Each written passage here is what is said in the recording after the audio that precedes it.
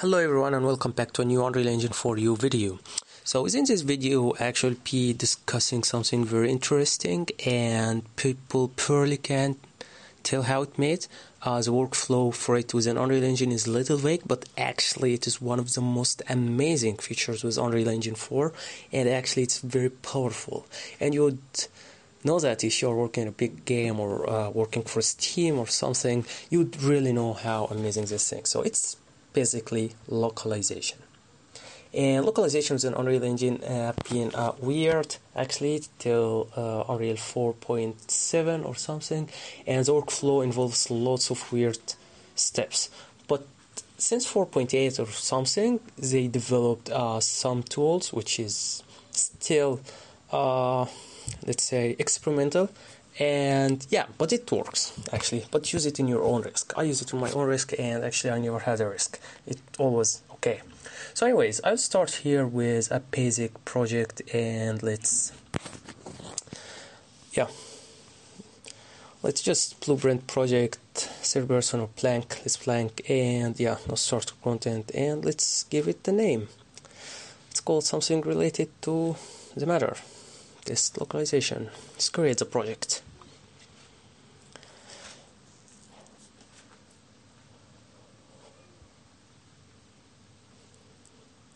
Yeah, so we have a big, good, empty project here. So nothing in the content, nothing here, pretty ground. So yeah, that's it. So because as you said, this is experimental, so we have to open the project settings. Oh, sorry, it's not here. Edit project, no, not project, editor settings. Yeah, sorry. In the editor settings here, we come to the experimental section, and let's select the localization dashboard. Before we select, if you come here to the Windows, there is nothing called localization dashboard. But if we select this from the editor preferences, enable it, so we have here localization dashboard. Open it. It looks weird, but it's yet fun. Let's delete this one, which already here called game, and let's add a new target, and let's call this target whatever we want. I would call it gameplay localization, which is basically the localization for my gameplay. And here, as you can see, where I need it always, not only editor, not only game. Here is the most interesting part, gathering information or gathering the text to be localized. You can gather the text from text files.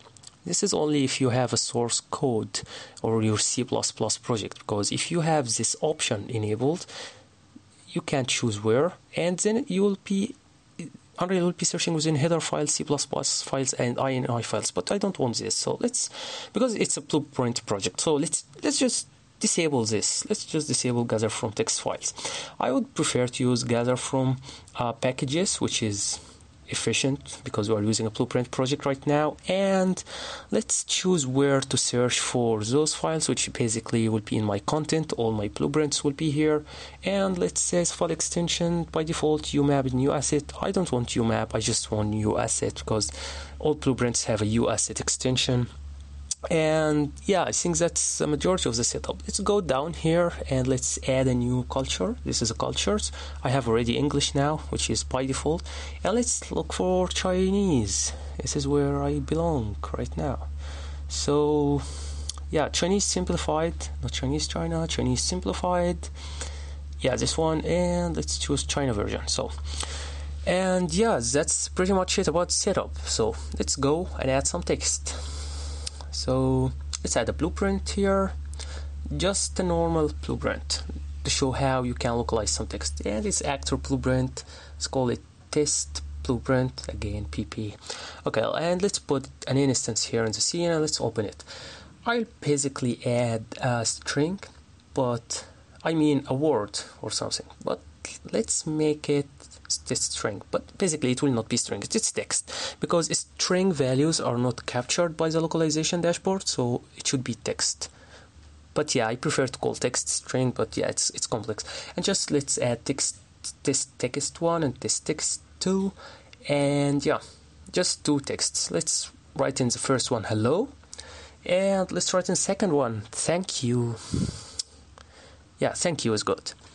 So hello and thank you, and let's just basically we are going to print those two words to the screen.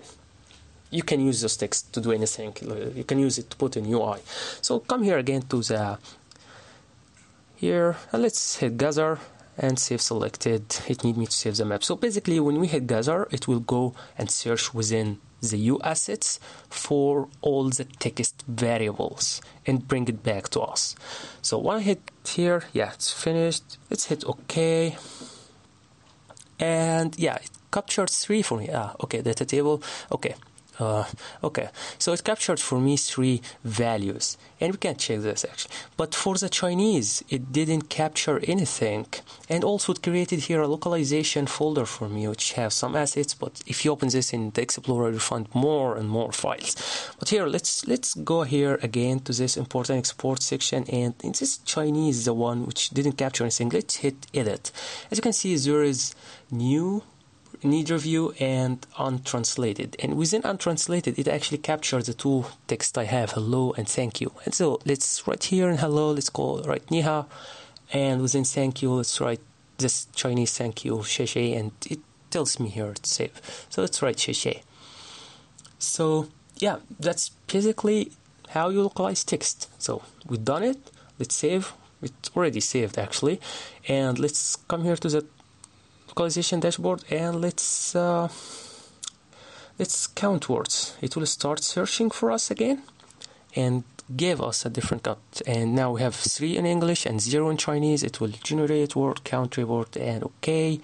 So now we have 3 and 3, and the bar is orange, which means that everything is translated and there is nothing binding or need translation. Okay, so let's come here to the test map or something, and let's open our blueprint here, and let's add some logic to print actually this 2 text or 2 piece of text. Okay, it's still Chinese. Let's switch to English. Okay, so let's just print string, and let's print test text 1, get this one, print it, and let's delay, wait like 2 seconds, or 0.2 seconds is enough, and let's print the other one, which is test text 2. Let's connect this here, and let's bring this one, connect it, and delete this one. So basically the expected behavior now, we print hello and then thank you. Yeah, hello and then thank you.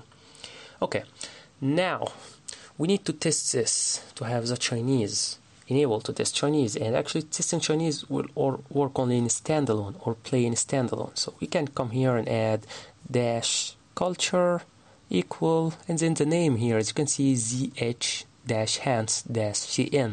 So we write this. This is the name of the culture we want to test, and if you have a different culture, you'll definitely find its name listed here. So I just hit come here where, yeah, so play in standalone game, so which means I don't hit this play, I hit play in standalone game. This will launch the game, and we should see the text above in Chinese. Here. Oh, okay, it's still English. Oh, yeah, I know. When we change it, we didn't compile actually, because the language packages should be compiled. So, yeah, this is right. ZHHANSCN. Yeah, so it's correct. So let's open where the localization.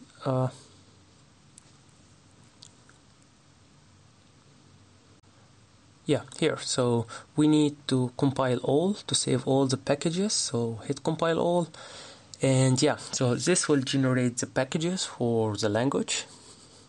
Compile translation. Yeah, okay. So now if we hit play again in standalone mode, we should see the text in Chinese.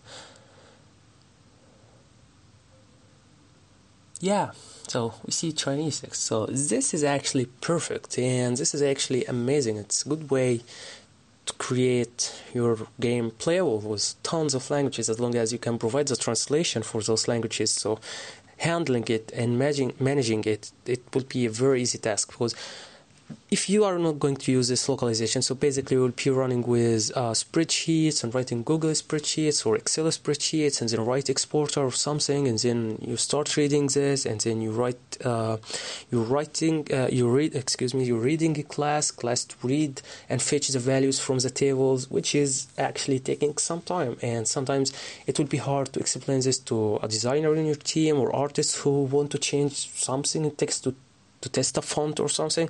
So, but using this easy workflow is perfect. I hope it helps you. Thank you. Bye.